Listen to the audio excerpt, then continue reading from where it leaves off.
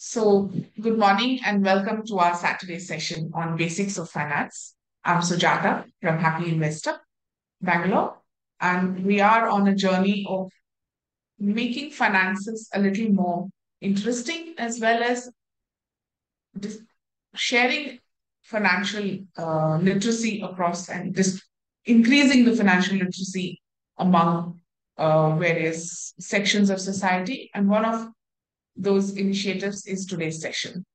So we all know that money and finance is important and is an important aspect of entire lifestyle, of how our lives revolve around money to a certain extent, and money makes life easy. But we also know that when money gets tight, it kind of creates an emergency situation, or life can throw different kinds of situations at us, which we don't know when and how it will come. In those times, it's important to have money as a backup to be able to take care of that situation comfortably. So, here we are today with our session on how to build your emergency fund. Uh, we take an example of a usual family in India. So, meet the Kumar family. It's Rajesh, he's 38 years old. His wife Sneha, 37. And they have two young children, Aryan, 8 years old, and Ria, 5 years old. This is a happy working professional family in India. So Rajesh works in an MNC and earns about a lakh per month, while Sneha works in a startup and earns about 50,000 per month, which makes the total family monthly income of about a lakh and a half every month. And this is what they use for their various requirements in the family, which is like they have an EMI of 50,000, which includes a car loan as well as a home loan EMI.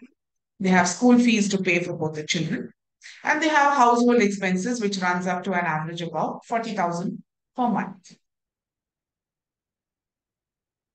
So they have a total savings left of about 30,000 per month.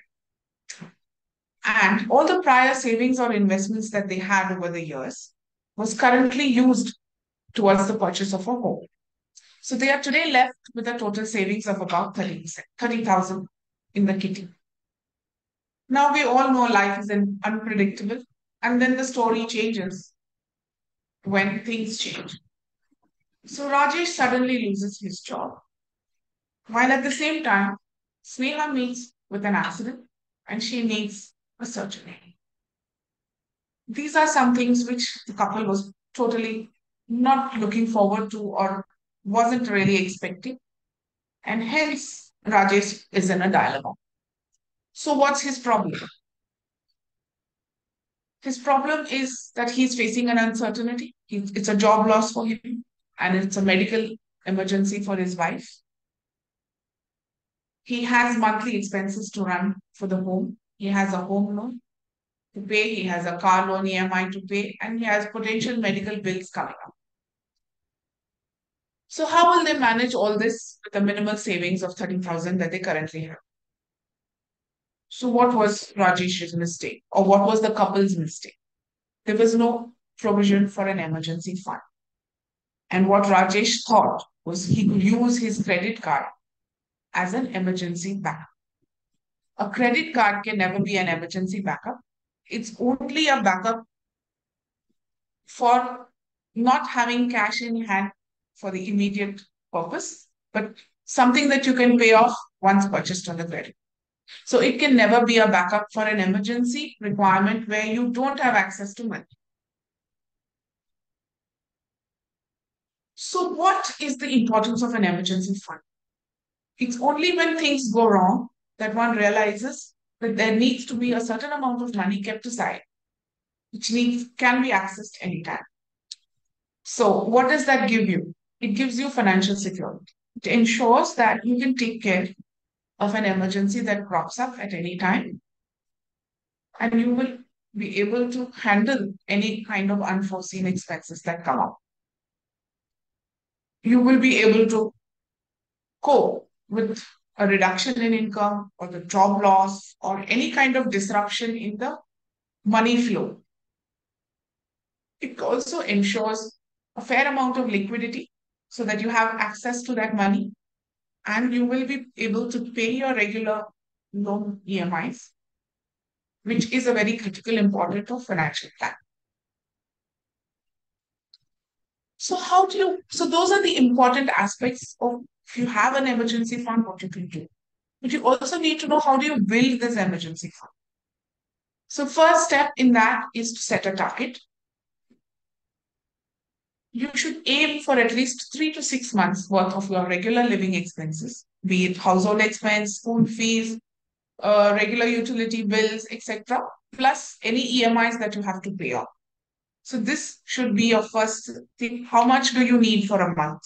And then aim to have at least 3 to 6 months of that amount available. Then you should start contributing towards this on a consistent basis. It's not possible that you can keep all of that together at one time.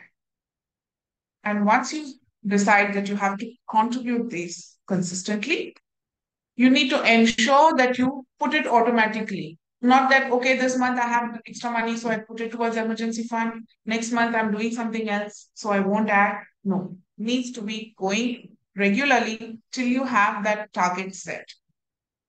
The best way to do that is to set up an SIP and contribute a monthly amount towards that target regularly.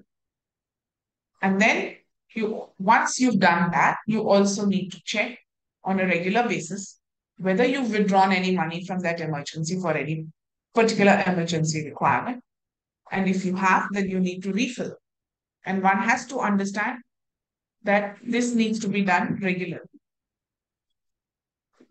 So, for example, in Rajesh's family, we saw that they have monthly EMIs, expense, school fees, etc., totaling to about 1.2 lakhs.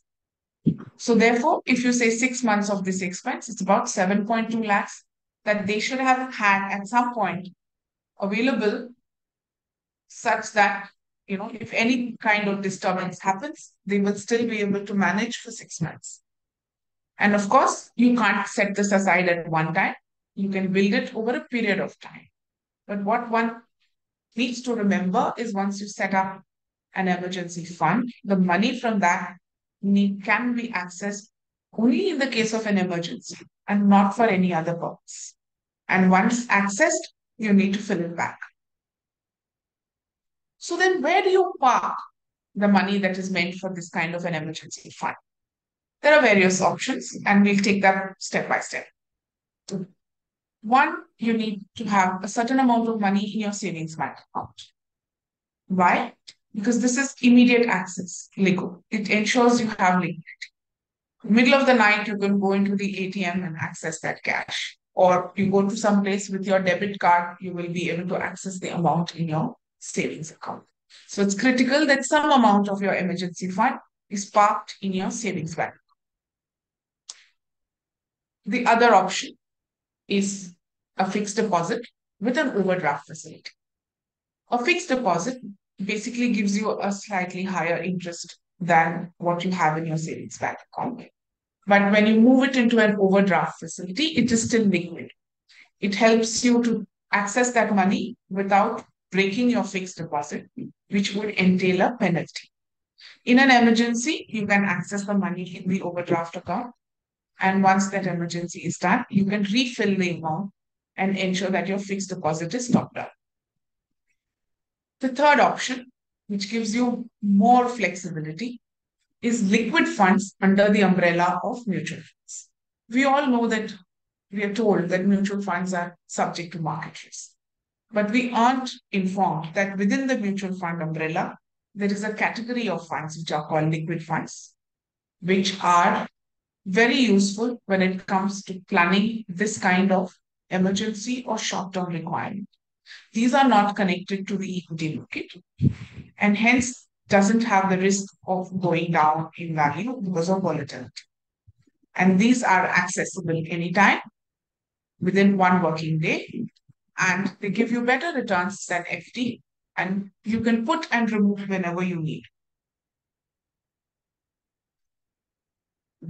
Uh, has anybody having any kind of questions till for the information till now?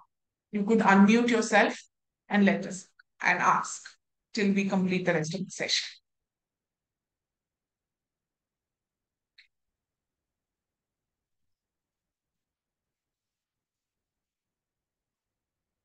If not, we'll continue with where we are going further from here.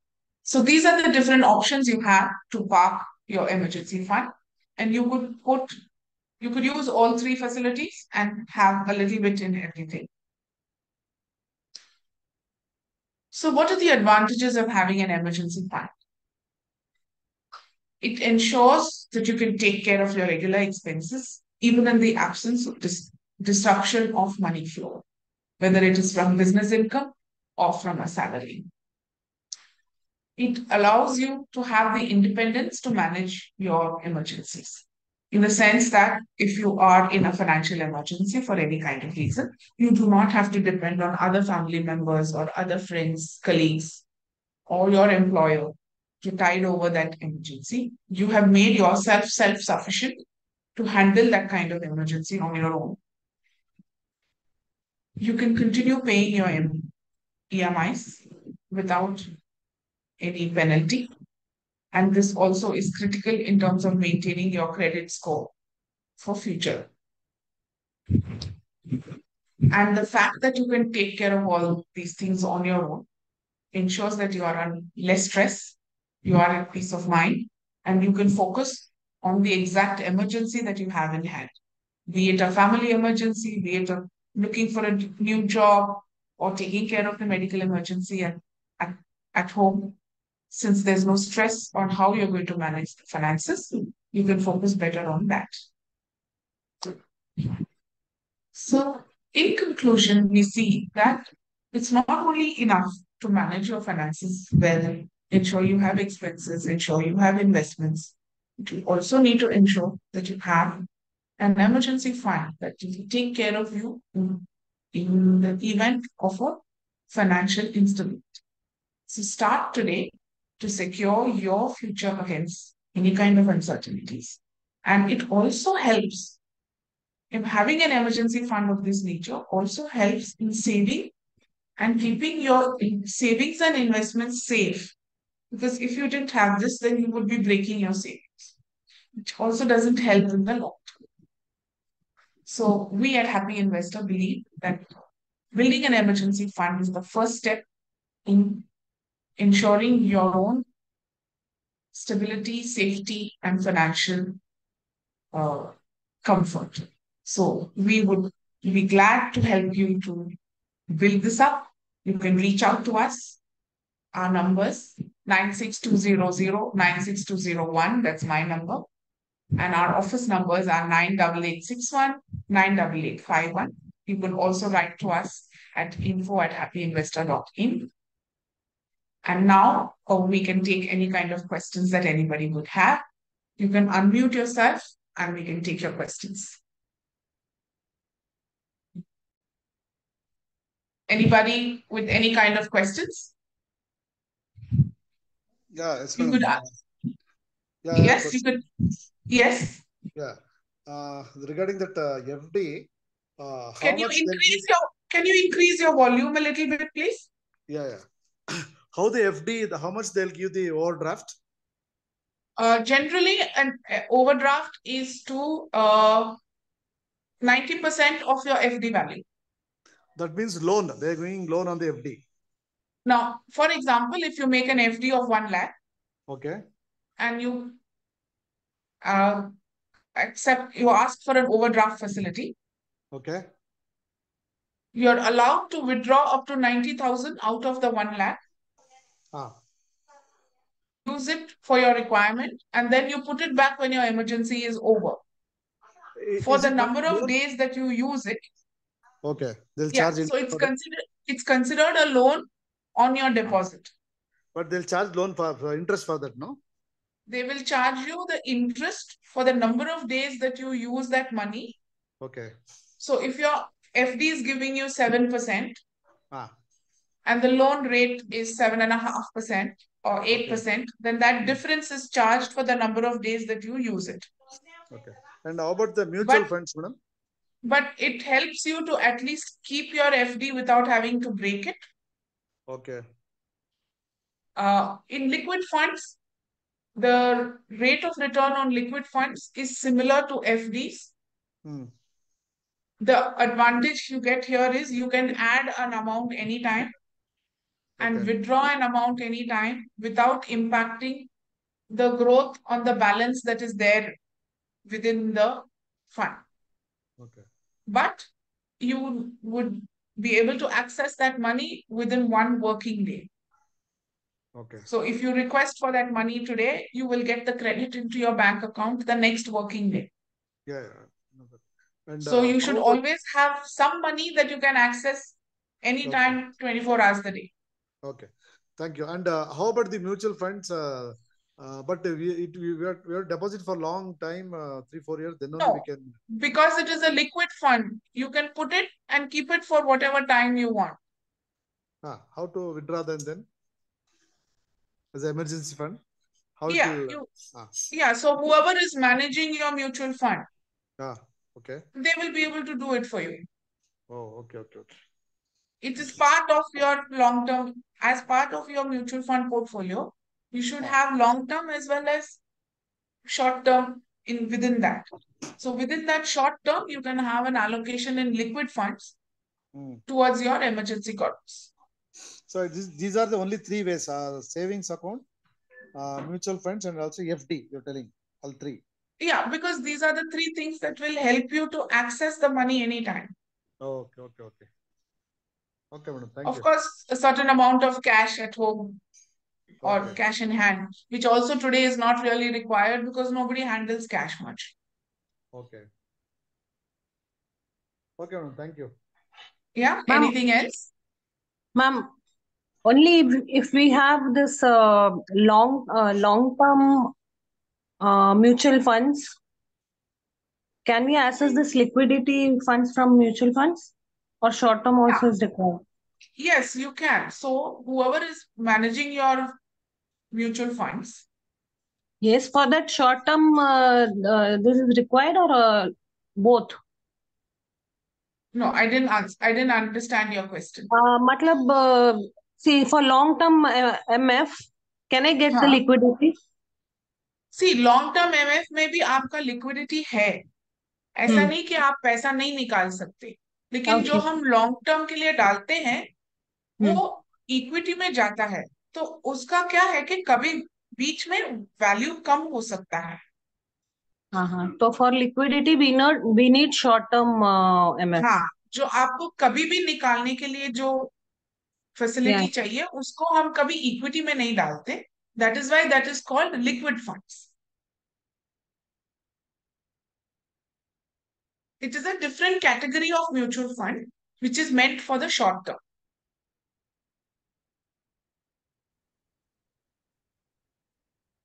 Some Yeah. issues from your side. No, what I meant was Hmm. within the mutual fund category, Hmm. you have some funds which are meant for the short term or for any time use. Okay. Those are called liquid funds. So emergency money should be in that category, Hmm. not in the long term category. Okay. Thank you, ma'am. Yeah. Yeah. Any Thank other you. queries?